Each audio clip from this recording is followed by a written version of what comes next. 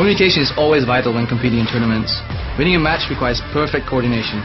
You cannot win by yourself. Raid call.